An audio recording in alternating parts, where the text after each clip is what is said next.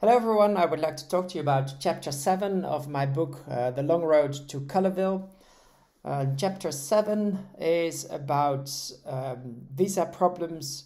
Many countries now have visa on arrival, or you can even apply for visa online, or you might not even need a visa at all. But there's still some countries where you do need to go to a consulate or embassy and hope that they will eventually give you a visa and your passport.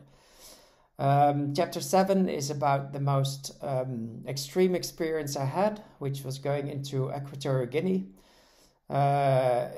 It's quite infamous for the trouble that most foreigners have unless you're lucky to be one of the passport holders where you do not need a visa. And in this case, the whole chapter is about all the trouble I had getting the visa and also getting into the country. I'll read you the opening lines.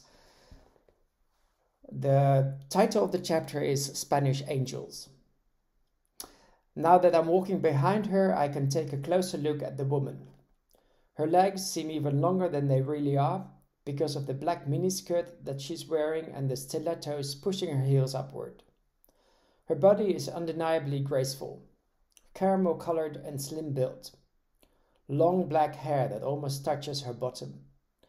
The exotic attraction of a woman of mixed descent. I follow her across a park called of the CKDO, Libreville's biggest shopping mall.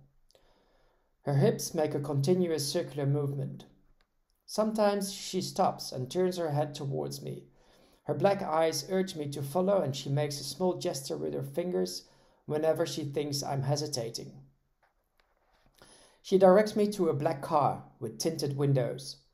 She unlocks the doors, chases a white poodle from her seat, and gets behind the wheel. I take the passenger seat.